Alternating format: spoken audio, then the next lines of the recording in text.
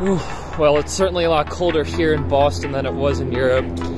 I got up at 4 a.m. today and I couldn't sleep because that was essentially 10 a.m. back in Europe, which is the time that I'm used to. Alright, so the goal for today is to walk the 2.5 mile long Freedom Trail here in Boston. And if you're not familiar, the Freedom Trail is a collection of 16 historical sites in like the downtown Boston area, in and around there. So that's what we're going to do today. I've been to Boston quite a few times, but I never had the opportunity to do this. So I hope you guys enjoy it. Let's do it.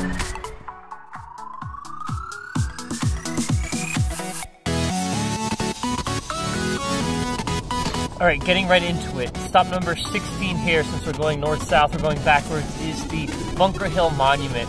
And as you have probably guessed, this is here to commemorate the Battle of Bunker Hill. And just so you guys are aware, do you see these 2 brick wide line here? Well, that is what the trail is marked by, the whole 2.5 miles. So that's what we will be following. Stop number 15, USS Constitution, also known as Old Ironsides. So this wooden vessel with 3 masts is from 1797 and is the oldest naval vessel that's still afloat.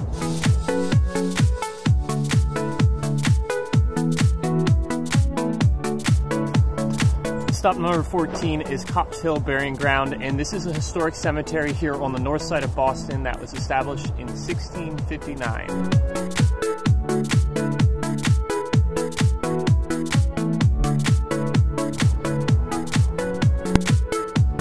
Stop number 13 is the Old North Church, and what makes this church famous is the fact that this is where the signal was sent to Paul Revere on his famous 1775 midnight ride.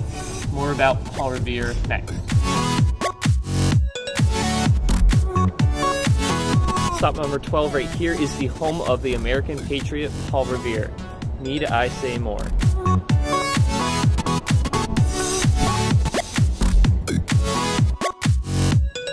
Okay, moving right along, we have stop number 11 right here behind me, and that is Faneuil Hall.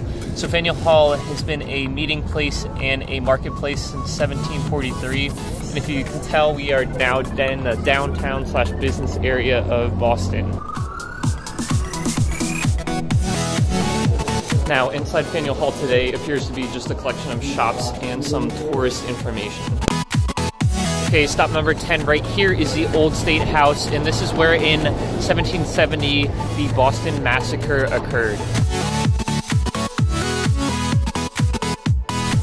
And stop number 9 is specifically the site of the Boston Massacre, marked by this cobblestone circle right here, which is right below the Old State House.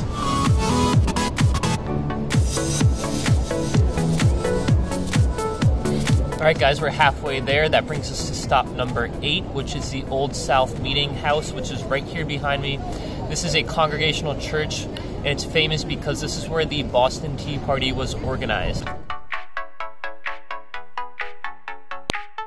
Stop number 7 is the old Corner Bookstore.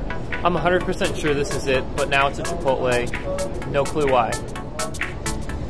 Stop number 6 is this Benjamin Franklin statue, but more importantly, this is the site of America's first public school from 1635. So some of the alumni from the school were Benjamin Franklin, John Hancock, and Samuel Adams.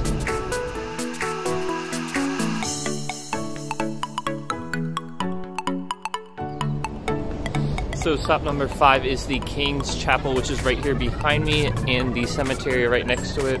And the cemetery is famous just because a lot of famous people were buried here, and also it served as the inspiration for Nathaniel Hawthorne's The Scarlet Letter.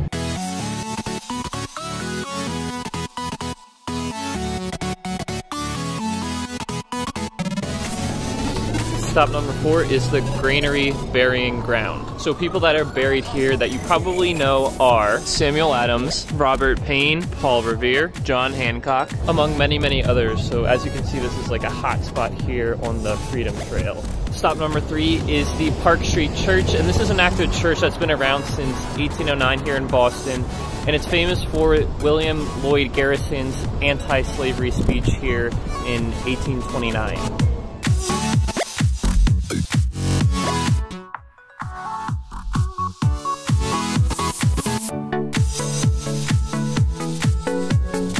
Stop number 2 is the Massachusetts State House, and with that gold dome and the beautiful blue sky today, I think the architecture alone justifies its spot on the Freedom Trail.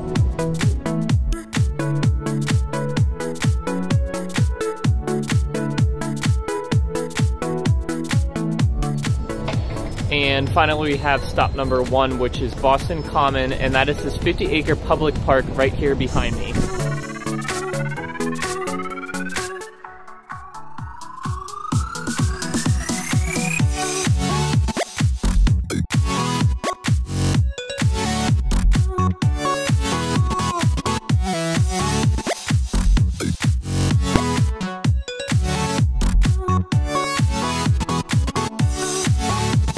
So that concludes our walk on the Freedom Trail today. What part was your favorite? I'd love to know. Let me know in the comments below. If you're new here, my name is Tony Florida, and I make videos like this every day. So if you like what you see, give me a thumbs up. If you want to see more, please subscribe. And if you do, I'll see you tomorrow.